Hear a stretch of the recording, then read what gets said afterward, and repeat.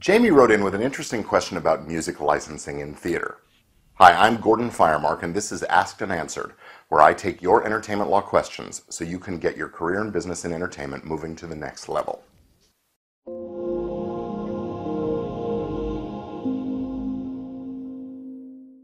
So here's Jamie's question. I'm researching the licensing needed for rehearsals as well as recording live performances for a children's musical theater group set up as an LLC and charging monthly fees. We hold weekly class rehearsals in one space and then move to the theater for paid performances 8 months later. Are blanket licenses needed for both of these spaces? Would that cover pre-show and post-show music as well? We often play and dance to other CDs, presumably covered in an education setting, but not associated with the show. Jamie goes on to mention that she understands about grand rights and how show royalties are separate, and she's addressing these things also. So I will address the other aspects here.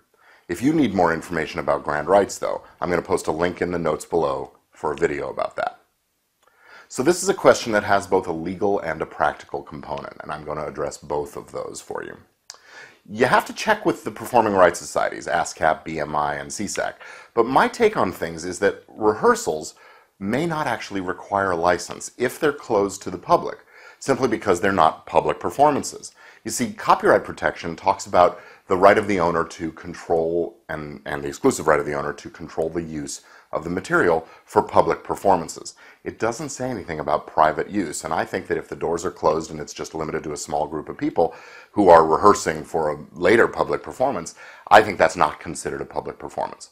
But these licensors may feel very differently about it, and frankly, the cost of a fight with them is far going to exceed the cost of the licenses.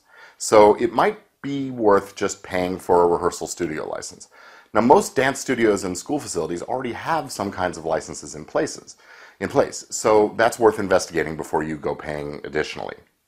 Now, for the performances, you definitely do need licenses, but they may not be the so-called blanket licenses you're thinking of. Some of the available kinds of licenses require logging of songs and paying per performance fees or flat fees for the run and those kinds of things. You're going to want to check in with all the societies and figure out which kind of license applies for your particular circumstances. And yes, those should cover pre-show, intermission, and post-show music as well. Now, licenses for recording the performances are a different thing entirely. You'd have to obtain what's called a mechanical license from each publishing company that owns any portion of any song. That's lots of legwork, and they'll want to get paid based on your sales or something like that. Now, fortunately, most of the major music publishers have an arrangement for the issuance of these mechanical licenses by a clearinghouse outfit called the Harry Fox Agency. Go online, look for Harry Fox Agency, and find out more about that.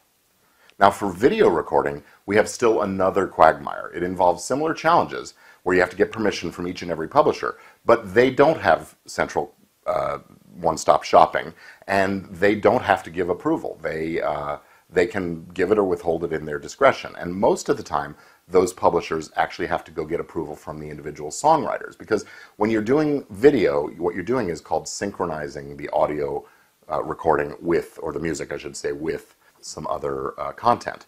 And that synchronization license typically requires approval from the authors.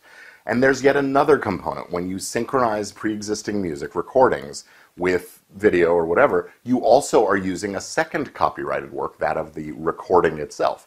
Now, there's no public performance right for sound recordings, at least not yet, but there is a limitation on your ability to make duplicates or derivative works and synchronize. So you need what's also called a master use license, and that you get from the record labels. Same deal. You have to get each record label to say yes, and they don't have to give approval. So the practical aspect of all this, I would recommend focusing on your core mission, giving these kids the valuable experience of performing and learning how to rehearse and work together and put on a show.